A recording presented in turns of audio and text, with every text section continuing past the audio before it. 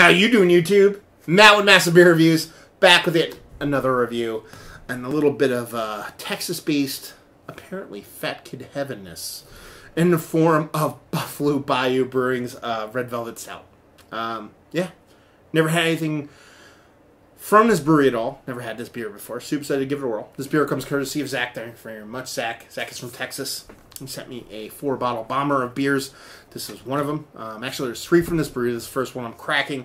And, yeah, he's like, Texas is not represented well on your channel in any form or fashion. I don't do many beer reviews from Texas, so he sent off a little bomber. And so, thanks, Zach. Yeah, as far as what it says on this one he sent out, it says Buffalo Bayou Brewing Company, Red Velvet Stout, Fat Kid Heaven. That's where that Fat Kid Heaven part comes from. 2007, bottled February. It says here, rich and decadent, this voluptuous dessert will seduce and ravage your taste buds and then cuddle with them in the afterglow. Hints of cherries intermingle with malt for dark chocolate mouthfeel, finishing dry and savory. Best enjoyed slightly chilled in a Belgian tulip or snifter. And that's pretty much it. Brewery information over here. It says Successionist series. You know, Texas, they want to secede from the United States, yada, yada. Not be that. Label-wise, I love it. Texturally, it's cool. Layout's cool. Always sucker for a little bit of fancy-ass wax, so, yeah, I dig it. The best part about the fancy-ass wax, I'll tell you what. You don't have to cut it to get it off. It's just kind of there. Maybe that's for show. You know, it is what it is, but at the same time, I didn't have to struggle with that shit, so that didn't suck. So, let's see what this sucker has to offer. Pinky finger. That is not a creamy head, that is not a rocky head. It's kind of a generic head, somewhere in between. It kind of has this alien grayish kind of hue to it. I don't know necessarily that's a good or a bad thing. But, you know, at the same time, it's super dark.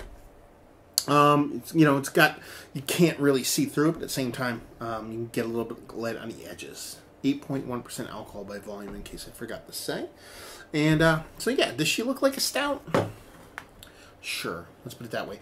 The heads on these candied stouts tend to come up with that little bit of alien grayness, I've noticed, that I've talked about in the past, so take that for with a grain of salt, I guess. So, let's see if I can get a nose on her. I'm like drinking stouts in 90-degree weather.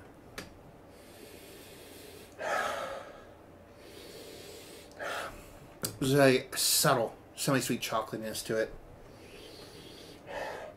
I could see like the cherry cordial kind of vibe thing.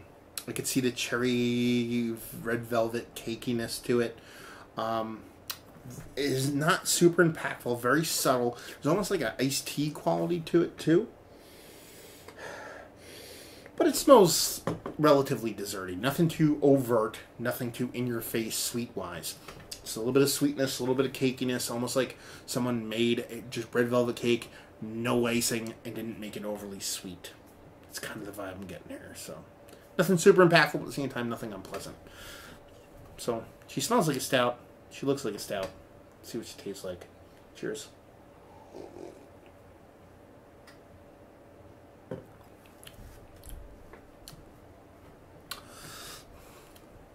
Honestly, really not much there. Soft carbonation. Soft carbonation with a subtle chocolate malt. A little bit of like a rubbing alcohol kind of vibe to it. And that's pretty much it. Really, there's really not much there as far as taste goes in any form or fashion.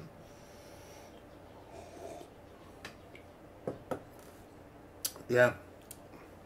If that kind of evaporative rubbing alcohol thing wasn't there, and you told me to try this, and I drank it, I would assume it would be somewhere around 5%. But because you're getting that little bit of evaporative kind of alcohol to it, that's where I'm kind of getting that kind of 8%. I'm getting a soft cake battery thing to it, but it's not super robust. It's something I have to kind of dig for. I can get the kind of cherry cordial red velvet cakey thing. Even though I'm not getting much cherries, I'm just getting kind of like that. Maybe it is cherries, maybe it's this ever so slightest bit of cherries, but that's pretty much it. Thin, not much to it. And like I said, it's got that cake battery thing, almost like the cake hasn't been fully cooked.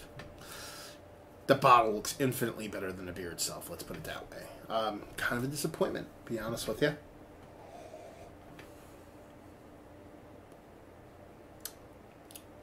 Yeah, really not much to it. There's not much else for me to say either.